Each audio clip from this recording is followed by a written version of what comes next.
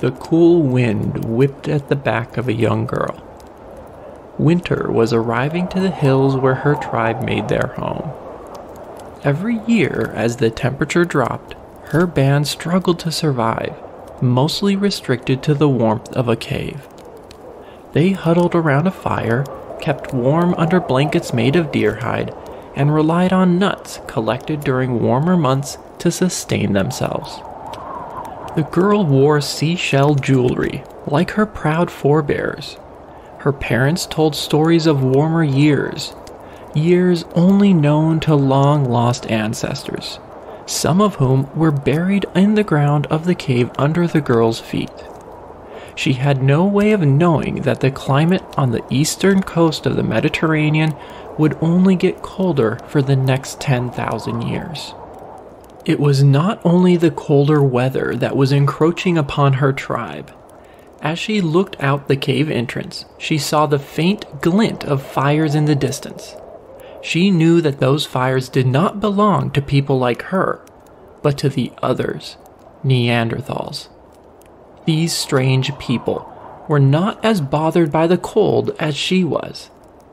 The girl remembered a day from a month earlier, when out collecting pistachios and figs near the coast, her family had come upon some Neanderthals. A small Neanderthal child walked naked, while the girl's family all wore long tunics. She still remembered how strange their faces looked, and how funny they walked. Encounters like these were becoming more frequent. Her father often described how his hunting parties were chased off by groups of these northerners.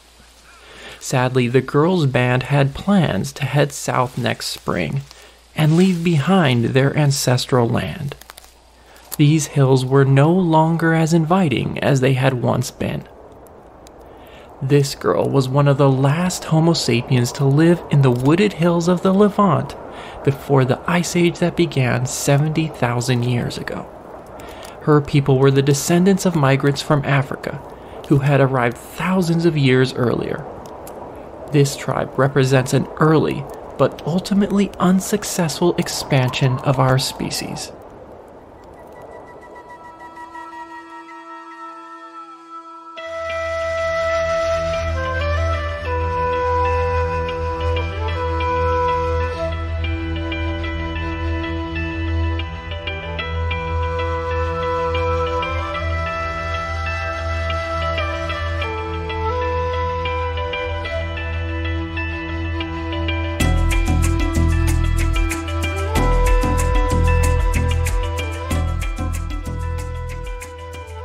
Welcome to Our Prehistory, Episode 7, Out of Africa, Part 1.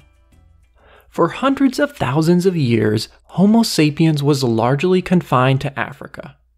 Appearing in this continent around 300,000 years ago, our species remained there throughout most of the Middle Stone Age, developing regional traditions of toolmaking and beginning to express more complex modes of thinking. At the same time, other hominin species inhabited Eurasia, including Homo neanderthalensis, Homo erectus, Homo floresiensis, and denisovans. These evolutionary cousins of ours ranged from Europe to Southeast Asia. But this continental separation of human species was not destined to persist, and around 60,000 years ago, groups of Homo sapiens moved out of Africa, and their descendants eventually replaced all other hominin species in Eurasia. There are many questions that surround this momentous event in our species' prehistory. When exactly did it happen?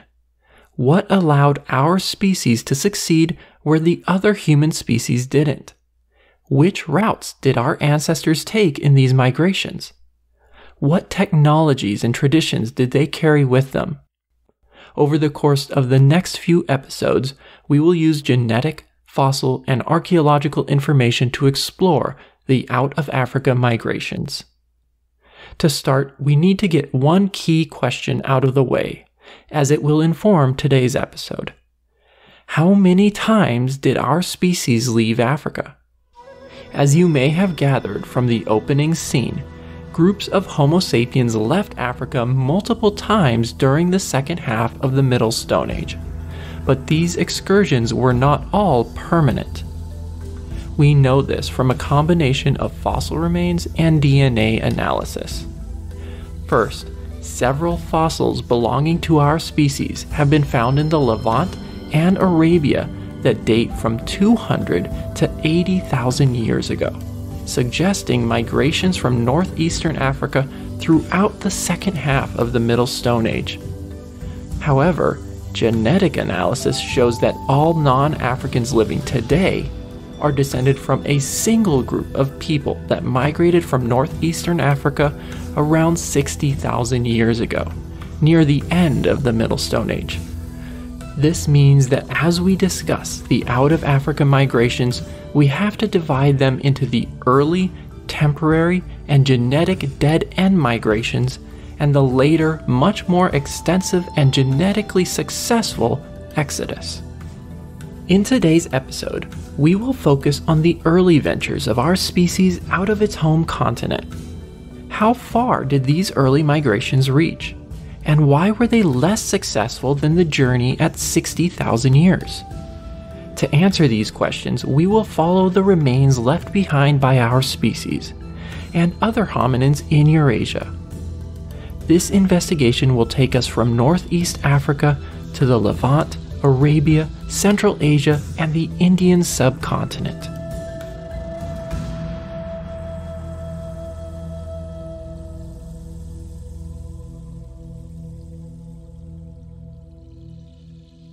The journey from Africa to Eurasia was not the most inviting for foragers with simple Middle Stone Age technology. The passages between these continents consisted of narrow geographic gateways with harsh arid climates, probably only open to human migration during certain periods of prehistory, due to fluctuations in the climate. Archaeologists believe that two routes existed that our species could have used to leave Africa, both found in Northeast Africa. The first potential route is through the Sinai Peninsula, the only terrestrial connection between these continents during the Middle Stone Age. It connects the delta of the Nile River to the Arabian Peninsula and the Levant. At its narrowest, this land bridge is only 130 kilometers from north to south and 200 east to west. The dryness of the Sinai would have been a major obstacle, dissuading early Homo sapiens from making this crossing. Today, the Sinai is mostly desert, with sand dunes, little to no vegetation, and no permanent fresh water. Conditions are slightly less extreme along a narrow strip of Mediterranean coastland at the northern end of the Sinai, but even this part of the desert only receives 12 centimeters of rain per year.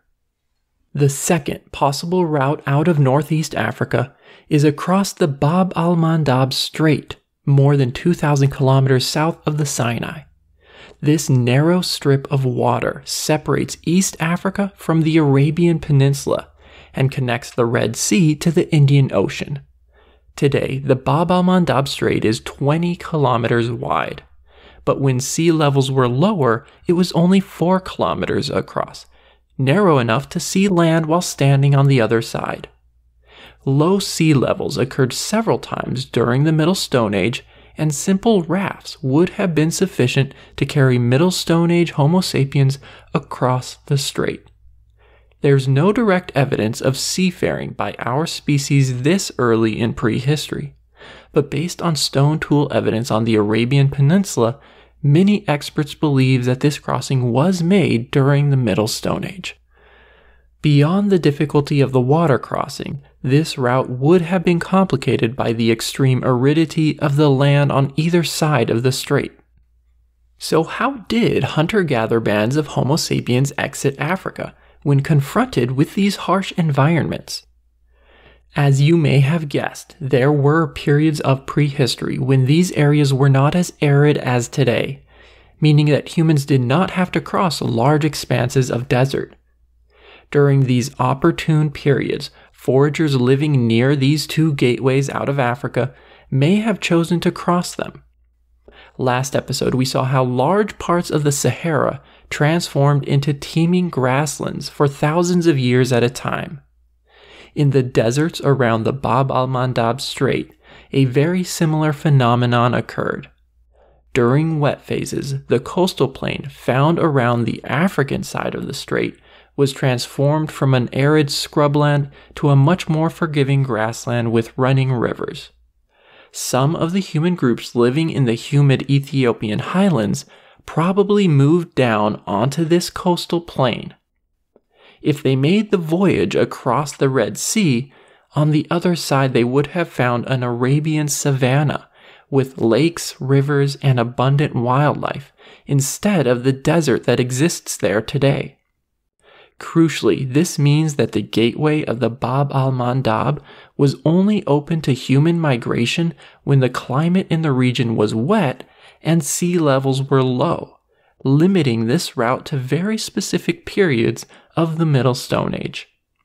In the case of the Sinai Peninsula, it's unclear exactly how much rain this key bottleneck location ever received, as it's too far north for tropical monsoon rain and too far south for rain coming from the North Atlantic.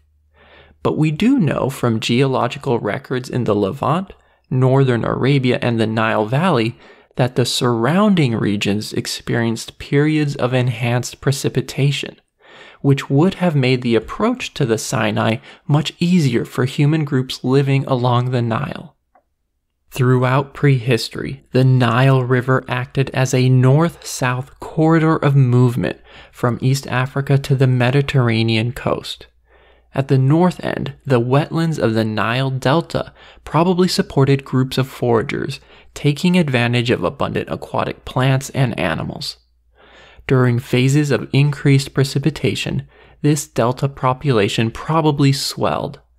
Some of these groups living on the easternmost channel of the delta may have looked to escape the growing population and moved across the Sinai. This would have included a 50 to 100 kilometer stretch of desert that remained even during the wettest climate of the Middle Stone Age. The most likely route is along the coast of the Mediterranean. This crossing must have been arduous, with human bands relying on scarce seasonal springs or opportune moments of rainfall. But if they survived the crossing, woodlands and grasslands awaited them in the Levant, where fresh water was again abundant. Although difficult, we know that many animal species from Africa, including hippos, were able to exit Africa during wet phases. The Sinai is referred to as the northern route, and Bab al-Mandab the southern route. Archaeologists don't agree over which of these was the primary pathway out of Africa, and it's possible that both were used. Regardless, the routes out of Africa were narrow and treacherous, only accessible to a small number of hunter-gatherers in Africa, those living on the eastern portion of the Nile Delta or on the coastal plain northeast of the Ethiopian highlands. The difficulty and small size of these passages limited Homo sapiens to being an African species for the majority of our existence. Travelers put their lives at risk as they crossed the Sinai or the Bab al-Mandab, and it's worth asking why they chose this path. The people who migrated out of Africa had no conception of the historical significance of their actions. They did not know that they were leaving the continent of their own species to a new land inhabited by other hominins. Most likely, they made the decision to migrate based on a calculation of their own likelihood of survival. They sought food, water, and safety, just as human foragers had for millennia. It's possible that a worsening climate or a growing population pushed them to search for better land across these gateways. It's even possible that a technological innovation allowed these migrations by improving the chance of survival in these hazardous environments. Yet, we shouldn't discount the human desire for discovery. This drive, present in explorers of the historical period, likely fired the minds of early Homo sapiens, yearning to know what lay beyond the desert or the sea.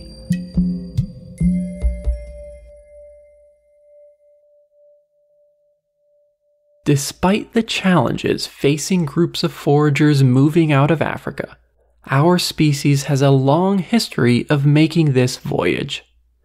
The earliest clear evidence for the presence of Homo sapiens outside of Africa is the Mislia cave in Israel, where in 2018 an upper jaw and cheekbone along with several teeth were identified as belonging to Homo sapiens and dated to 185,000 years ago.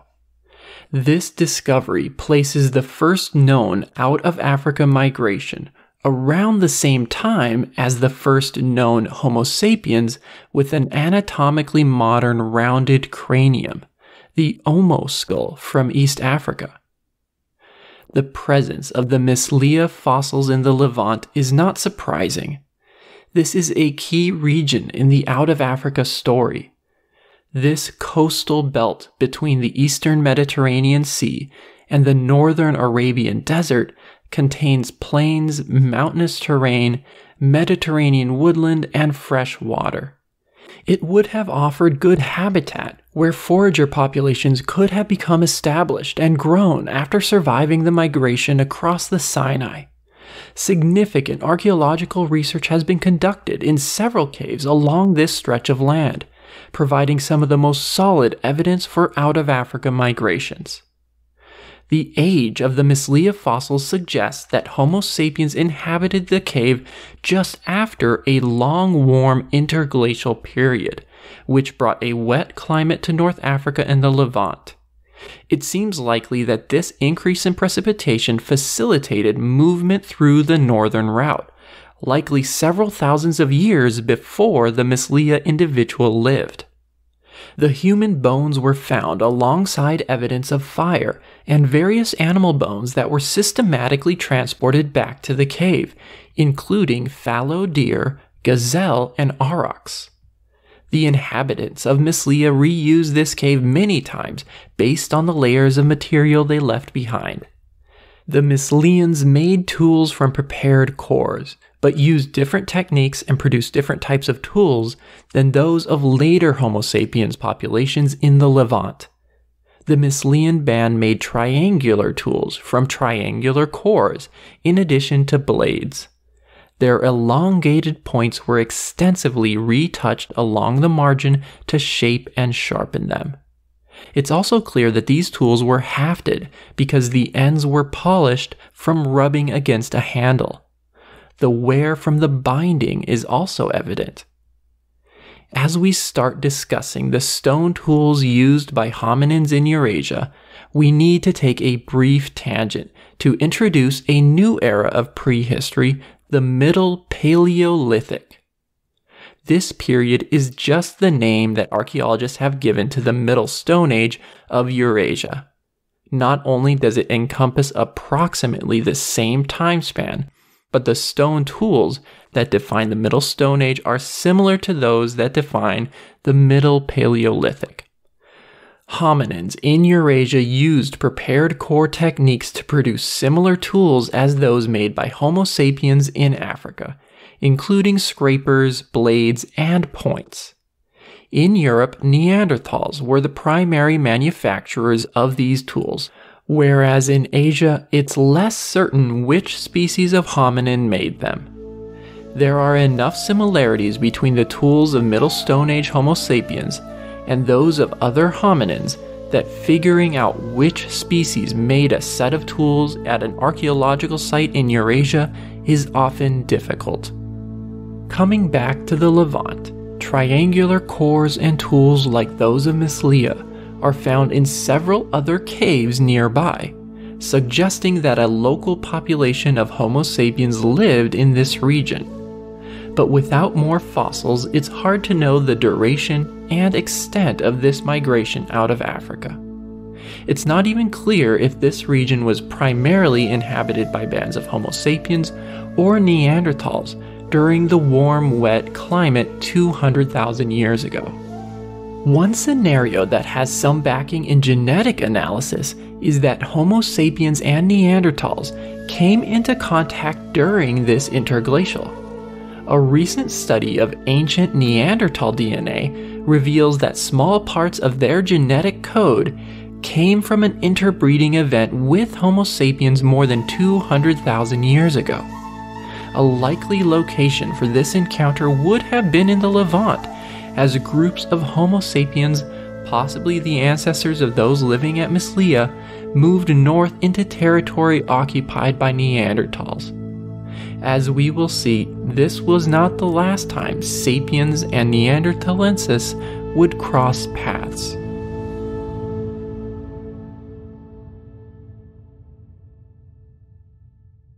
We don't know how long our species survived in the Levant after 185,000 years ago. The climate remained rather dry for tens of thousands of years, making journeys between Southwest Asia and Africa difficult. No fossils of Homo sapiens are found outside of Africa for another 60,000 years. It's likely that the Mislian population of our species died out. But with the arrival of the last interglacial, 130,000 years ago, Northeast Africa and Southwest Asia got wetter.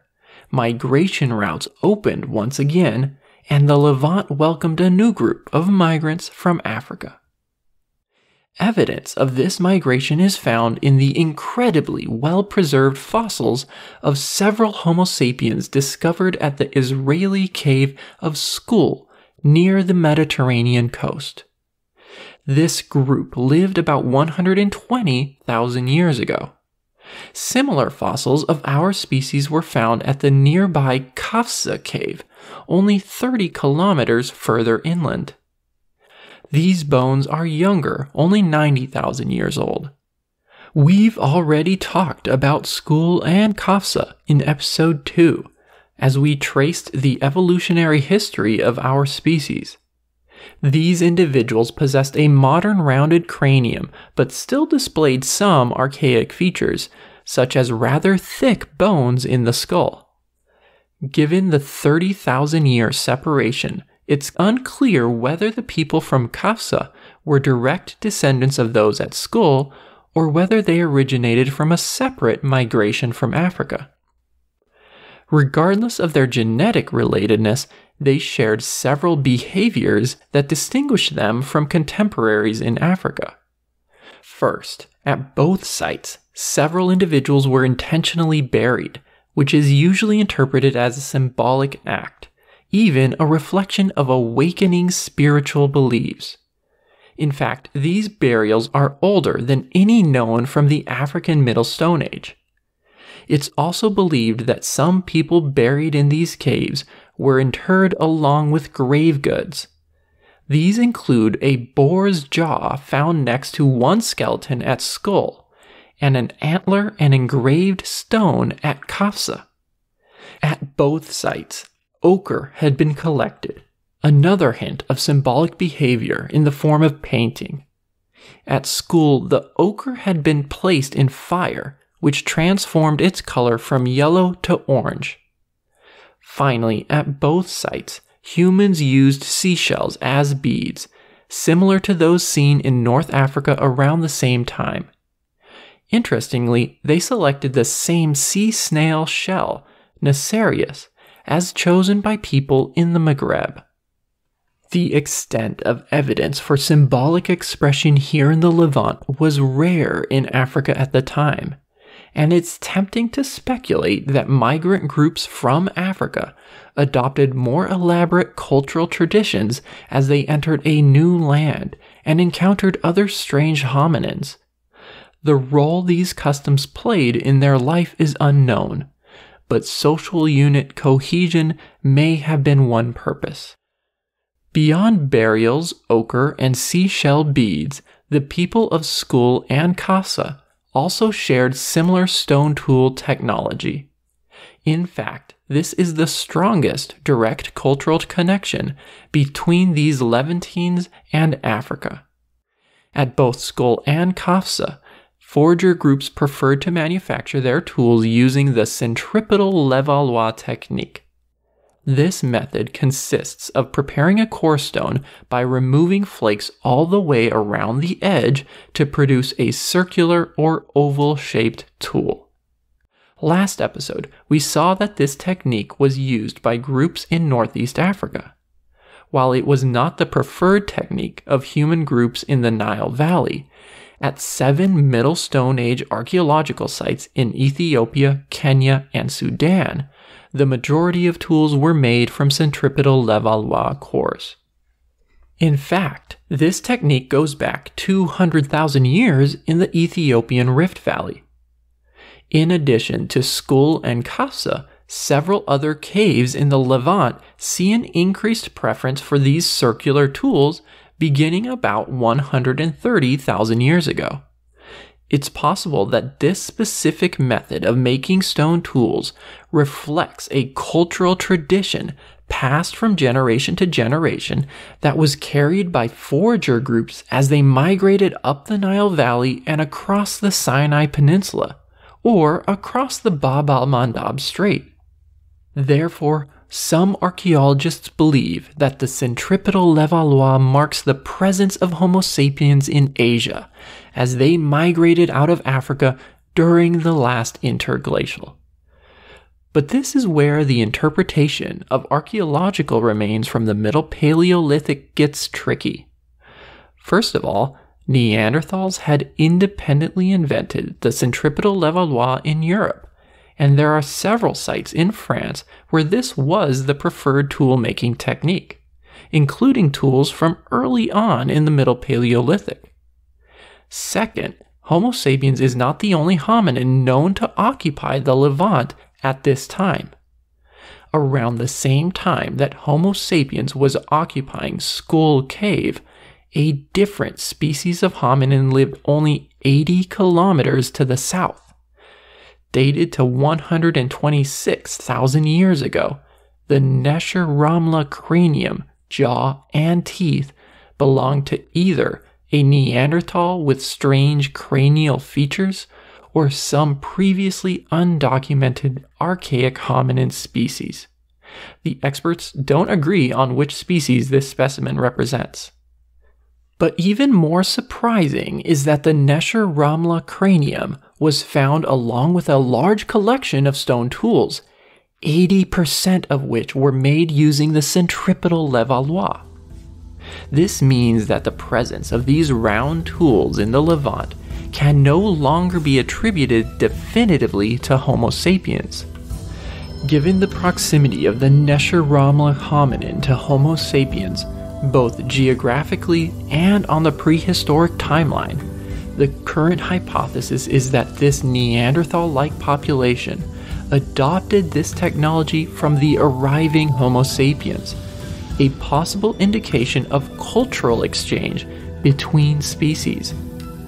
We can only wonder whether the Nesher-Ramla hominin learned the centripetal Levallois by imitating discarded or traded tools, or by direct instruction from a Homo sapiens. Despite the uncertainty in the provenance of the tools, the undisputed fossil evidence demonstrates repeated, if not extended, occupations by Homo sapiens in the Levant. But was this as far into Asia as they ventured? Surprisingly, there is no evidence that they were able to penetrate further to the north. Presumably, the Taurus Mountains of modern-day Turkey, the colder climate, and possibly the presence of Neanderthals combined to prevent a further expansion northward. But north was not the only direction they could move.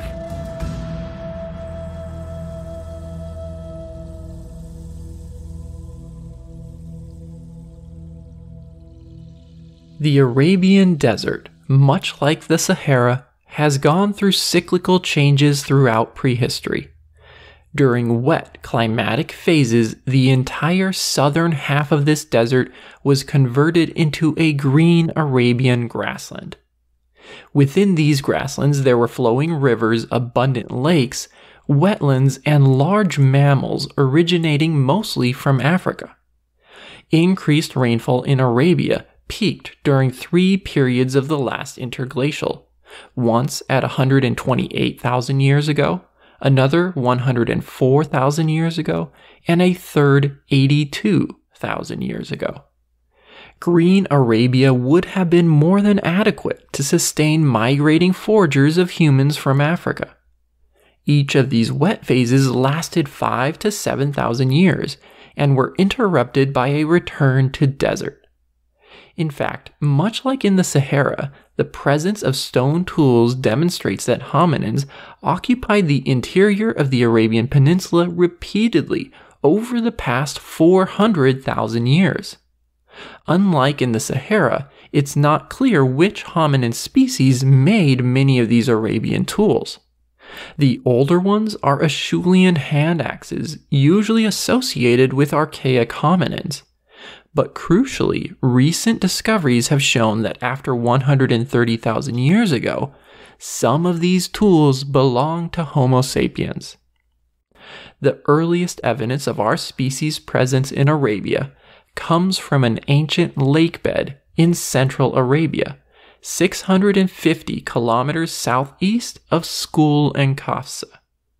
Here, about 116,000 years ago, a group of hominins walked barefoot through mud along the edge of a lake. Within a few hours, this mud dried, and 7 footprints of these hominins were preserved, alongside those of elephants and camels, and discovered by modern archaeologists. This paleolake is called Alathar. The size and shape of these prints is more similar to that of Homo sapiens than any other hominin species. A second important discovery in Arabia came a few years ago, when a single hand bone was unearthed alongside Middle Stone Age tools at an archaeological site named Al-Wusta, only a few kilometers from Alathar. It was dated to 85,000 years ago, similar to the skeletons of Kafsa, and the dimensions of this bone identify it as coming from a member of our species. It was found along with 350 stone tools, primarily made from centripetal Levallois cores, and bones of large African animals, including buffalo, hippos, and antelope, that would only have been found in Arabia during exceptionally wet climates. Alathar and Al-Wusta are the first solid evidence to support what many archaeologists had already hypothesized, that early migrations of Homo sapiens out of Africa were not restricted to the Levant. The footprints of Alathar in particular paint a vivid image of these early Arabian hunter-gatherers, sharing a valuable fresh water source with megafauna. Foragers in arid ecosystems such as these prehistoric Arabian grasslands tend to be very mobile, requiring large ranges to find enough food. They would have moved frequently from one lake or stream to another. In fact, stone tools from this period have been discovered that were transported more than 24 kilometers to a campsite at the edge of a lake. So we know that Homo sapiens ventured beyond the Levant. But how extensive was our species' colonization of the Arabian Peninsula, and which route did humans take to get there? Unfortunately, the shortage of fossil remains means that we must look to stone tools for answers. Unlike the Levant, where most tools at the time were made from rounded centripetal Levallois cores, the vast Arabian Peninsula fostered a much wider diversity of techniques. Intriguingly, 2 different styles of stone tools found in Arabia can be linked back to Northeast Africa: the centripetal Levallois and the Nubian. Much like Homo sapiens in the Levant, some hominin groups in Arabia preferred the centripetal Levallois preparation of stone cores. This includes the Homo sapiens groups that made camp at Al-Wusta and the occupants of several other prehistoric sites scattered from northern Arabia to the southwest corner of the peninsula, near the Bab al-Mandab Strait. All of these tools are dated between 130 and 75,000 years ago. Most were found at the age of ancient lakes. The widespread and consistent use of this technique and its association with fossils of Homo sapiens in Northeast Africa, the Levant, and Arabia is strong evidence for the expansion of groups from Africa who carried with them this particular tradition of toolmaking. Some archaeologists favor the theory that these groups moved first from Africa to the Levant and then to Arabia. Sea levels were high starting 130,000 years ago, making the crossing of the Bab al-Mandab more difficult. At the same time, moving from the Levant to Arabia during the last interglacial required crossing a band of remaining desert, and a migration of foragers would have had to follow a series of oases, like stepping stones, over a span of more than 300 kilometers. But it appears that some groups did exactly this, because Middle Stone Age tools are found all along this very route. Even if only briefly, human populations in the Levant were connected to those in Arabia. But the archaeology of Arabia during the last interglacial is complicated by its diversity. Many groups of hominins did not use the centripetal Levallois technique at all. Instead, they relied heavily, in some cases exclusively, on the Nubian Levallois method of core preparation.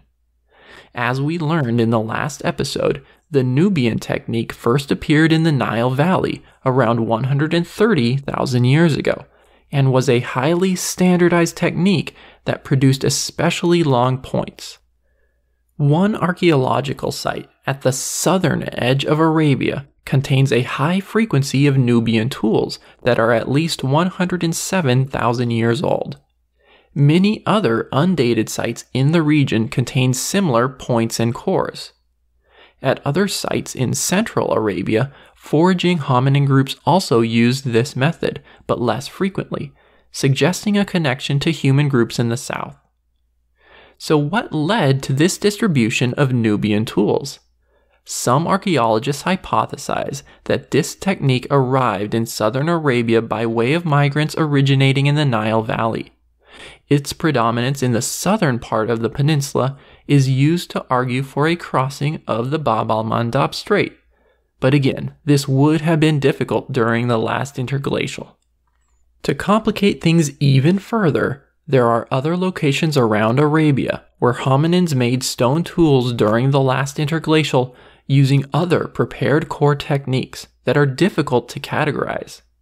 For example, one site in eastern Arabia near the Persian Gulf has a rather unique and diverse collection of leaf-shaped points, blades, and scrapers dated to 125,000 years ago. The leaf-shaped points in particular are reminiscent of those from East Africa. If these tools were made by a group of Homo sapiens, what was their relationship to the crafters of centripetal and Nubian tools? We don't know, and are only beginning to uncover the prehistory of Arabia. However, we must also consider one possibility.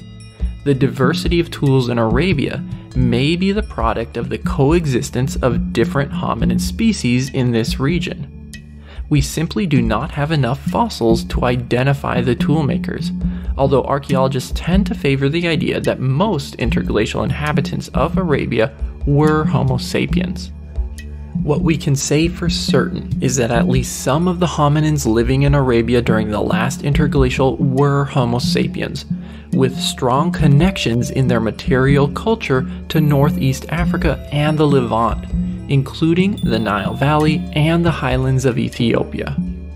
The diversity of stone tools suggests that multiple migrations of Homo sapiens came from Africa into Arabia over the course of this period, which spanned tens of thousands of years. Different migrations from different origins bringing different tools.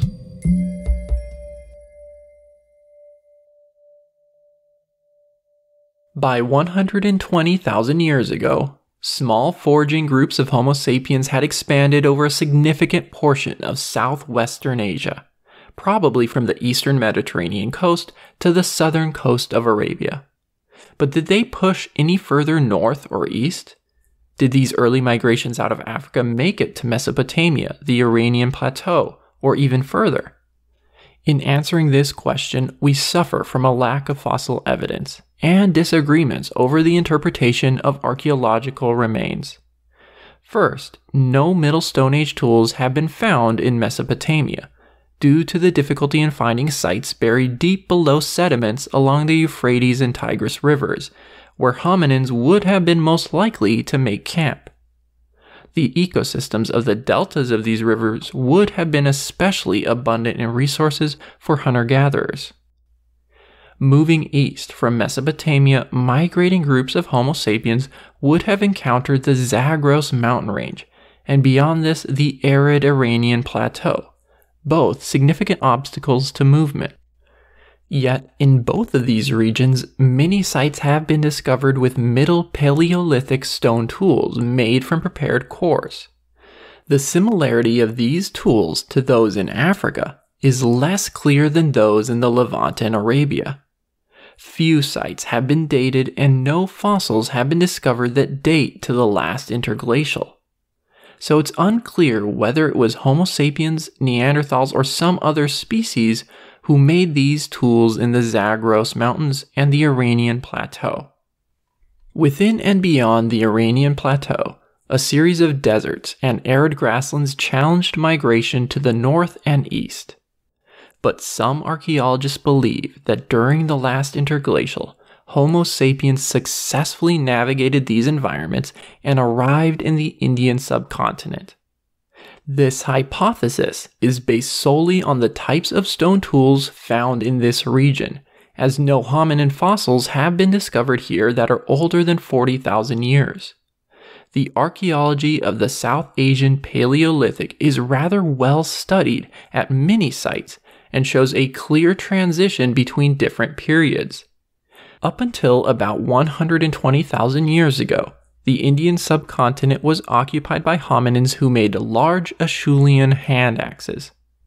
This is much later than those types of tools were used in Europe or Africa. After 120,000 years ago, hand axes were replaced by smaller prepared core tools of the Middle Paleolithic.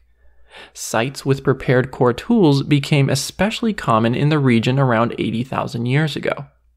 Along with this shift in tools came greater use of high-quality stones and the first documented use of ochre in the region. This transition probably represents the arrival of a new group of hominins, along with the warmer and wetter climate of the last interglacial. But who were these new people? The tools used by these groups included a diversity of methods for preparing the cores. At some sites, the Levallois method was common and used to produce points, blades, and scrapers. At others, simpler, less standardized methods were preferred. This technological diversity seen between 120 and 60,000 years ago in the Indian subcontinent allows for different interpretations of their origin. Some tools here have similarities to those used by Homo sapiens in Africa and Southwest Asia at the time, whereas others resemble those made by Neanderthals in Europe. Not to mention the possibility that the poorly understood Denisovans, who probably lived in Eastern Asia and were closely related to Neanderthals, could have also inhabited South Asia and made these tools. Despite these ambiguities, a couple specific characteristics of the Middle Paleolithic tools have been used to argue that they were made by Homo sapiens. First, at a handful of sites in central and southern India, the centripetal Levallois method was a common core reduction strategy about 80,000 years ago, much like at Al-Wusta at the same time. Second, in the Thar Desert of Pakistan, tools with stems were common at several sites around 100,000 years ago, bringing comparisons to the Aterian tanged tools of northern Africa. In addition, a large proportion of these tanged tools were points, reminiscent of the African Middle Stone Age. However, the absence of tanged tools in Southwest Asia seems to suggest that tanged points in the Thar Desert were an independent invention from those in Africa. While the sophistication of these tools is impressive for this period of prehistory, it's not enough to definitively prove the presence of Homo sapiens in South Asia at the time.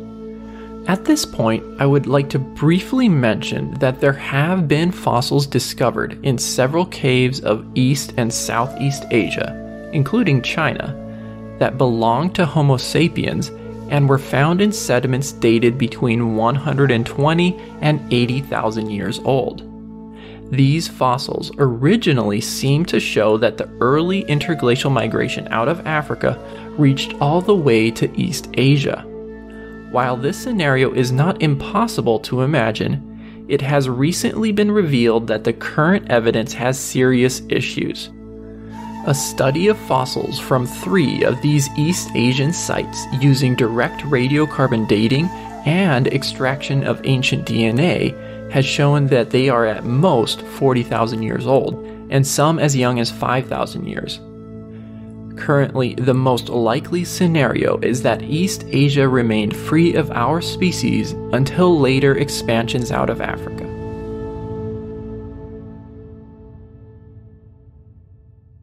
While the maximum extent of the interglacial expansion out of Africa is difficult to pinpoint, the ultimate destiny of the first Eurasian members of our species is understood.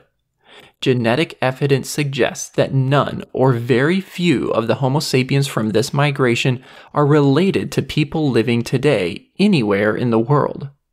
In other words, these early populations of Homo sapiens in Eurasia eventually died out, or became so small to be genetically invisible. And we have a good idea of what caused this decline. Around 70,000 years ago, the Earth entered a period of global cooling and aridification. Temperatures dropped several degrees, and Southwest Asia became much colder than it is today. The African fauna that had thrived in the green Arabian grasslands disappeared. Large areas of land once full of plants to be foraged turned to desert. With the cooling climate, Neanderthals expanded their range southward from the Taurus Mountains, encroaching on Homo sapien groups living in Asia. Between about 80 and 55,000 years ago, Neanderthals inhabited the Levant, the Caucasus region, and the Zagros Mountains to the east. Their bones have been discovered in at least 6 caves in these regions. In fact, they even moved into some of the caves that had been previously occupied by Homo sapiens. The remains left behind by Neanderthals of this southern dispersal highlights their social capacity and intelligence. In the Zagros Mountains, Shanidar Cave was a site where Neanderthals intentionally buried their dead in graves lined with plants. Several individuals from Shanidar survived serious injury and sickness. Neanderthals maintained caring social relationships within their bands and nursed each other back to health. Furthermore, stone tools made by Neanderthals were just as sophisticated as those used by Homo sapiens. They did not use the centripetal method very often, and instead preferred the unidirectional variation of the Levallois. When preparing the core with this technique, the toolmaker strikes the core repeatedly from the same direction to remove flakes. The shift from centripetal to unidirectional Levallois in the Levant is used by archaeologists to identify the replacement of Homo sapiens by Neanderthals. Interestingly, some Neanderthals may have adopted a type of stone tool from Homo sapiens they encountered as they moved southward.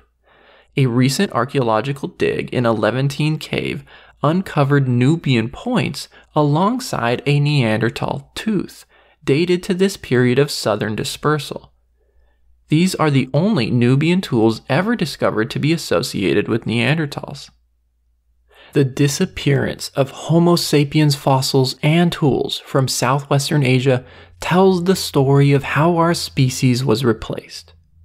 Under the harsher climate and competition from another hominin species, Homo sapiens retreated southward. Neanderthals, with their stocky build, were more well adapted to a cold climate. Our species probably suffered high death rates and severe reductions in population size. This decline was so severe that when the next migration of Homo sapiens out of Africa occurred, there was very little, if any, mixing with refuge populations left behind in Eurasia. On the other hand, in the Indian subcontinent, the archaeological evidence suggests that its hominin occupants did not suffer drastic alterations to the population with this global cooling. Even the massive eruption of the Indonesian volcano Toba 74,000 years ago, which left 4 centimeters of ash in central India, had little impact on the fate of hominin groups there, based on the continuity of material culture after this eruption. Whether they were Denisovans, Homo sapiens, or Neanderthals, they would continue their way of life for tens of thousands of years to come. So why was this initial expansion out of Africa only temporary? And why did it not reach beyond Southwest Asia? If there was a climatic period that would have favored the expansion of our species the most, it seems like it would have been the extremely warm and wet climate starting around 130,000 years ago. Migration routes opened that were once blocked by deserts or glacier-covered mountain ranges. Networks of flowing rivers, once dry, provided convenient pathways across once impenetrable arid plains. This period was much more favorable in environmental terms than 60,000 years ago, when a much more permanent expansion out of Africa took place. The answer to this question is probably a combination of factors. First, our species might have lacked technological innovations that allowed later migrant groups to better confront cold weather in more northern latitudes. For example, warm, well-fitting clothing, unnecessary in most of Africa, may have been key in Eurasia. Second, populations of other hominin species may have posed more of an obstacle to Homo sapiens during the more favorable climate of the interglacial. It does seem that Neanderthals expanded their range eastward into Asia at this time, with one Neanderthal fossil even discovered in Siberia. And finally, some archaeologists argue that a specific cognitive evolution did not occur in our species until 60,000 years ago, that was necessary to confront the challenges encountered in Eurasia. Whatever the obstacle, the outcome was that a tide of Neanderthals washed away an early attempt of our species to leave Africa.